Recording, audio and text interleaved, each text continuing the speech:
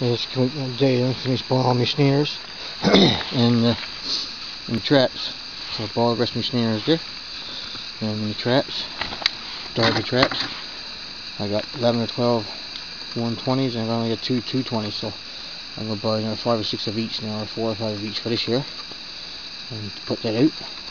So use log wood trap door. They worked out pretty good.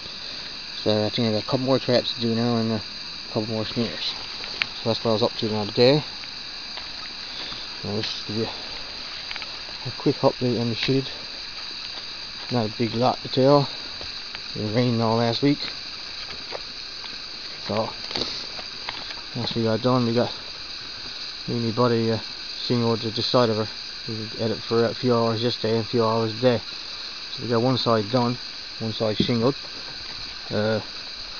Hopefully next week now we'll get the eaves on the other side and the shingle as well.